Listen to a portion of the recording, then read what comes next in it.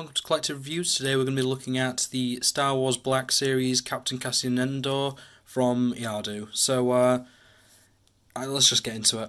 So, first impressions, this is actually a really nice figure, all things considered. Obviously it's one of the earlier figures in the Black Series line, or I guess the rebooted line. So it's not exactly great when it comes to the actual face and stuff like that. But generally, it does look like Cassian, which, is all you can really ask for, and it does, after all, fit in with the rest of the Rogue One line, which I've slowly been collecting. That's why I'm just getting to Cassian now. But yeah, generally, it's a pretty nice figure. It's definitely got vibes of Hoth Han from Episode 5, and, I feel like that was a purposeful thing. I don't exactly remember this specific outfit from the movie, which is really weird for me to say, but it just, looking at this, I see Cassian, definitely. I just don't see an outfit that I recognise from the film, and that's not to say it doesn't exist, it probably does. I'm probably just misremembering, but yeah, it's still a good figure overall, and the design, as I say, somewhat because of the film, it looks great. It's got the nice details on the arms. There's a lot of finer details, the buckles on the feet, the holster, I want to say they're explosives, but I don't know, whatever's on his belt. Generally the face isn't terrible.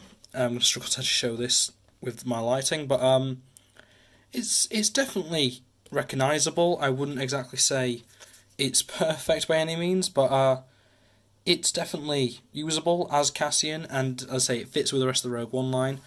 When it comes to articulation, which luckily Black Series, they have more consistent articulation than DC figures, we've got full double knee, gets pretty close to full rotation.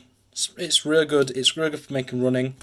I know I'm starting backwards really because I should be starting with the top, but yeah. When it comes to ankle, like most, it's a forward-facing pin for Rocco. You've got a nice. Oh, actually that goes further than I thought it did. Nice rotation. It's nothing too special, but it's Black Series, so what do you expect? I believe there is, maybe not. Okay, I was going to say there's a rotation at the hip, but they're not hip. Hip, but there isn't. I thought it was just held back by the holster, but it does seem.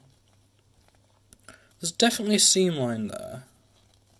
Ah, yeah, it is there. I can't move on that leg because of the holster, but that leg is there, so that's full rotation there. At the waist. Good rotation, full rotation. When it comes to crunch, this is not going to be great, is it? No crunch at all. No movement, really, forward or back. There's a tiniest bit. You could definitely get a bit out of it, but not really much. Single elbow, 90 degrees. It's reasonable. Full rotation of the hand, and on the right, there is a gun-wielding up-down hinge, but it's kind of held back by the sleeve, by the, I guess it's part of the glove technically, but it does prevent you from doing too much movement. There is a bit there though, so it's fine.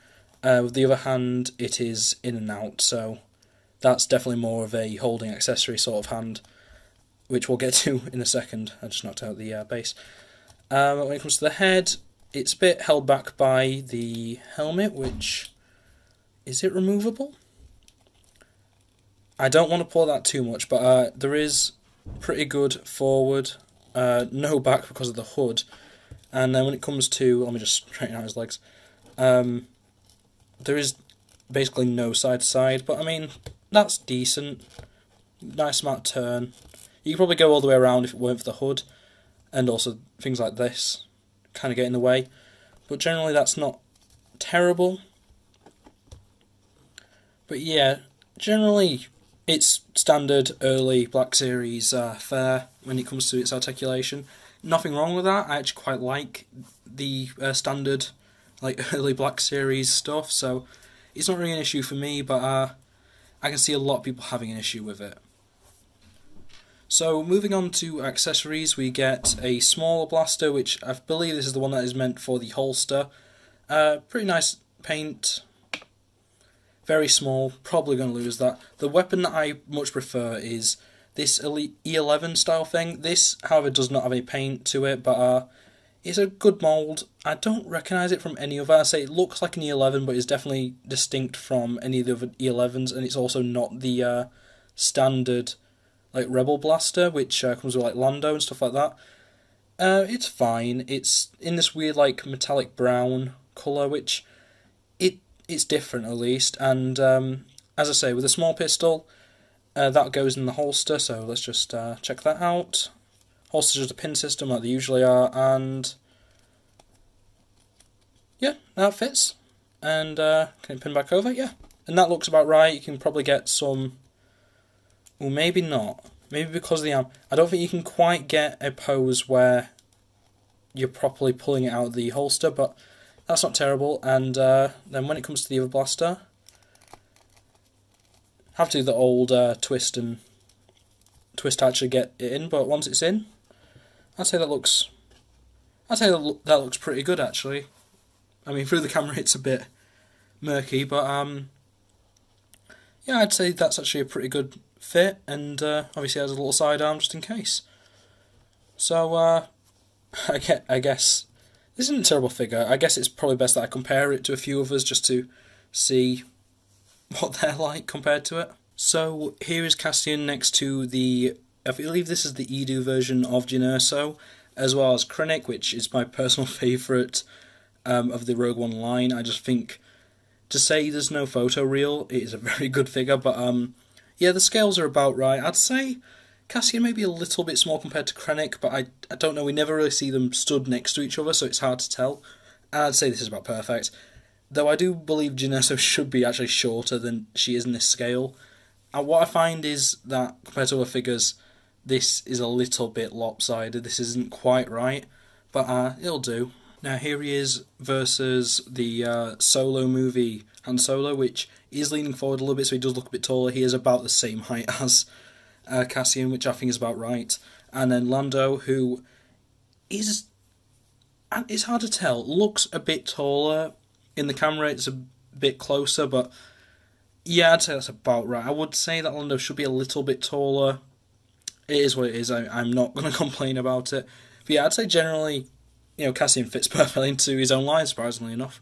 And for a mixed display, here he is next to Transformers, Wolf Cybertron, Siege, Soundwave, Doctor Who Series 1, Captain Jack Harkness, and finally Toy Box, Stitch, and Nendroid Sonic, I believe. Or a knockoff version, I don't think it's the actual Nendroid, but yeah, that's a good variety of different figures. So, all in all, like, I'm not exactly blown away with this figure, but at the end of the day, it's another Legends, jeez, it's not Legends, it's another Black Series figure to add to the collection, as well as another Rogue One character, which I've been trying to get all the Rogue One characters, I will get them eventually. And yeah, it just works, it's proportionate with everything, it works in a mixed display. I much prefer this outfit, whether it appears in the film or not, which I don't remember. I much prefer it to any other outfit that I remember him having, just for my own purposes. He does kind of fit anywhere, which is nice. And otherwise, yeah, I just think it's a good figure. So, thanks for watching, like, subscribe, all that jazz. Tell me what you think in the comments below, whether you have got this figure or not, whether you've completed the Rogue One line. And otherwise, that's it for this video, and yeah. Bye.